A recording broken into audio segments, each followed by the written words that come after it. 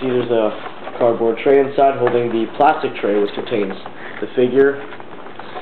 And I think I might try to take it out of the tray, see if it takes too long. The twist size, sorry. It's the figure itself. See that? Comes with it comes with a steel base. Well, not actually steel looking plastic base, which I do think it looks very nice. And I do like the inside of the box, how they designed it, like a urban. There's my phone again. Urban sort of street with the phrase "Who watches the Watchmen?" There again. Let's see. Yeah, I think I'll try to take the figure out. Here, from the tray, you can see the, not sure what this is down here, but these two appear to be pegs for the stand, for the figure to stand on. And up here you can see the two guns that the comedian carries, which feature the custom hand grip with the smiley on there. You can see that there. He also has the smiley logo up here, which is a badge thing. Let's see if I can twist this.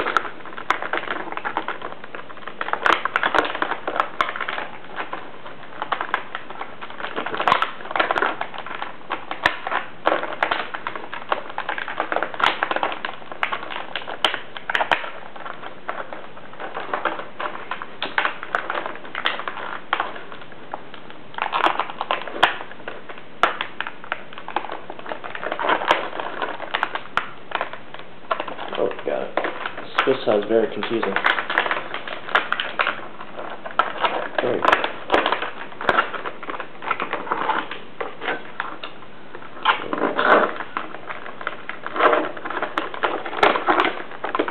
First twist side.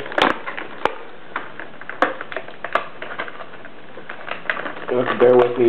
These twist sides always give me a headache. Take a while to take off. Bear with me here.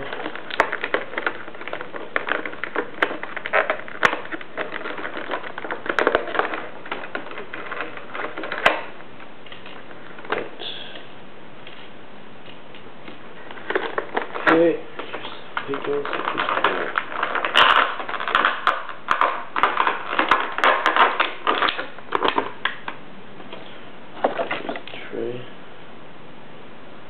Okay.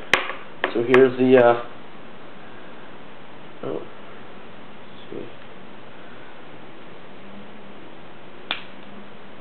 Okay, the legs do appear to be, let's see if I can count how many points of articulation there are. Let's see, there's one at the neck. The shoulder pads can move pretty easy. One at the shoulders, or two at the shoulders, sorry. So three, two at the one at the elbow,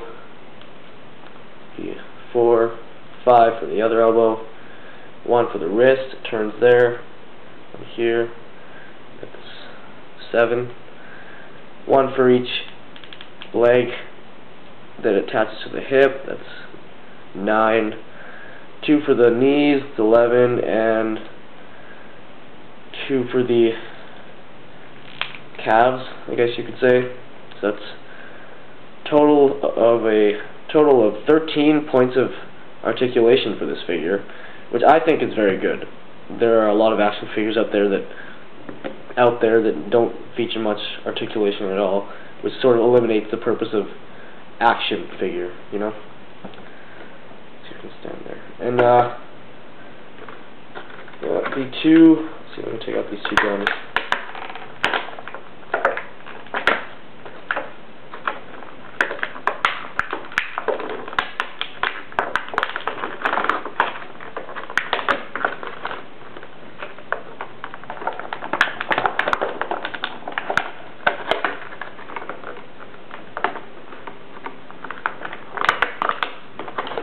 I'm just going to take out one gun right now. As you can see, it's just a little. I do like the paint job on this and the sculpting as well on this figure. It's very nice, and I like how up here they add a little little touches to make it look like it's metal, but it's not. It's plastic. And the gun just simply attaches to the figure's hand, which feels like a softer plastic or even a rubber, which is, there goes my phone again, and which is very good for posing weapons and things in their hands. So you just kind of put the gun in there. Oh. Okay, let's see if I can hold it in there. Yeah, so the gun just kind of goes in here like that. I think it looks very nice. And also it features 2 holsters on each leg, which feel like they're made of rubber, and you can place the gun inside there. It's a holster. It's very nice.